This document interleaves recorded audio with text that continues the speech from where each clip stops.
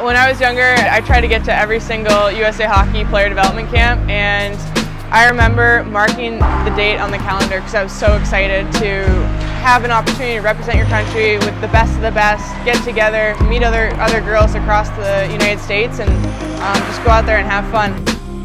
So getting to surprise the girls the other day was it was a really cool experience, a very unique opportunity for me, and I honestly didn't know what to say at first because it was sort of that moment where you realize, like, oh my gosh, like I was in their shoes years ago, and look kind of how the development program developed me as a player, as a person, and now I've been to 3 Olympics, have 8 World Championships, and extremely excited to be a part of the USA Hockey family every single day.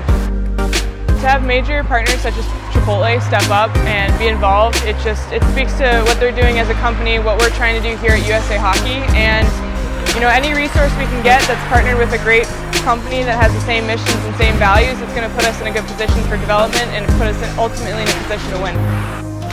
Guys, I just want to say thank you. Hope you enjoy lunch and good luck. Listen to everything she's saying.